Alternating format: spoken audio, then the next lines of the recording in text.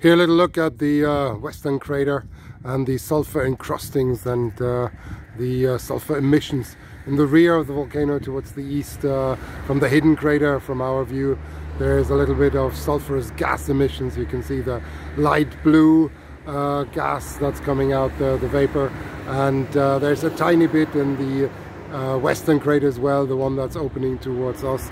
And of course there's low clouds today, so this is blurring a little, but you can just about distinguish the bluish vapors, the sulfurous gases from the volcano, from the white clouds in the background.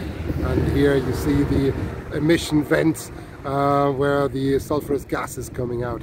The crater is rather beautiful actually, and the sulfurous encrustings are getting more in the last few days, and this means that there's no activity that's removing them, but there's more sulfurous gases being emitted, and once they reach the surface, they precipitate their elemental load, and sulfur is one of the main components there. There's a few other elements in there, and then you get also sulfates, some whitish material at times, but sulfur is a key component, and often that makes elemental sulfur, the yellow material that we see here.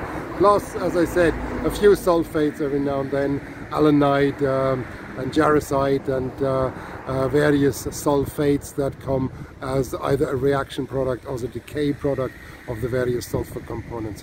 So this is the La Palma volcano today, and overall very quiet, but gas emission is ongoing, but at a very reasonable rate. It's very small quantities that are emitted, and apart from a few small places on the island where gas is still a problem, the volcano has stopped to bother people now.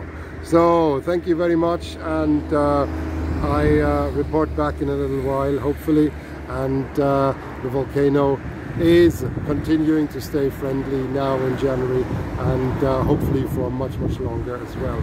Thanks a million, all the very best.